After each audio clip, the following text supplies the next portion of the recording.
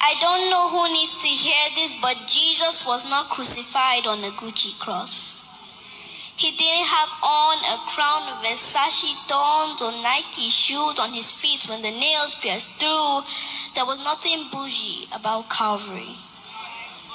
That old ruggedy wooden cross wasn't even befitting to hold the carpenter's son, but there our God hung, held on by his love for us, by his love for all.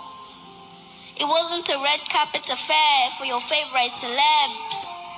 Matter of fact, the only paparazzi was an angry mob as a crowd of witnesses.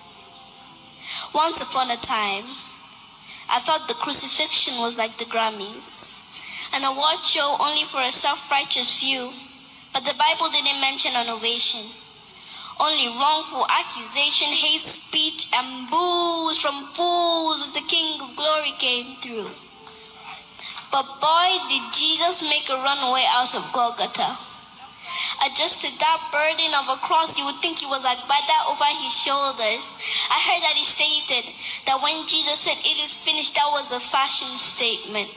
Even in suffering, the sovereignty of his majesty could not be hid. But make no mistakes, Jesus felt every nail, felt every whiplash, every rib crack. It was for you that he braced the pain, humiliated and stripped. His robes were confiscated like a game of Monopoly. They threw dice, pierced, blood and water flowed from his side. Permit me to say that the drip is eternal. To date we are healed by his stripes. I guess all I'm saying is, Jesus thought you die. Literally, he praised the cross for you and I. So do not let the devil have the last laugh because Jesus made a joke of death. Showed up at the gates of hell, was like, knock, knock, guess who's here? Shut down hell's party, set captivity captive. Who else raises the dead? Even in death is the audacity for me. But the story doesn't end there.